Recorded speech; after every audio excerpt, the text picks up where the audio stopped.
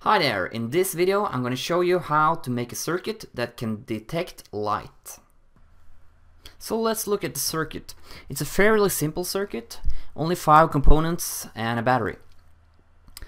The main component here is the light dependent resistor. We call it an LDR.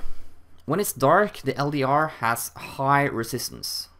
This makes the voltage at the base of the transistor too low to turn the transistor on.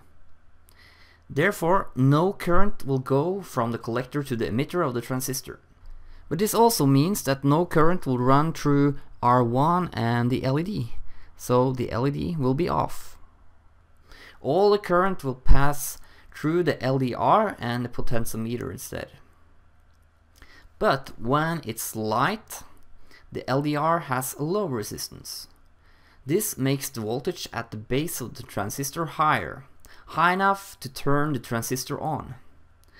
And because the transistor is turned on, current flows through the transistor.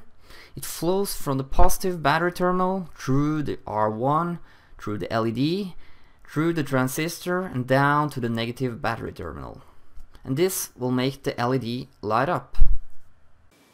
Here I have the light dependent resistor circuit.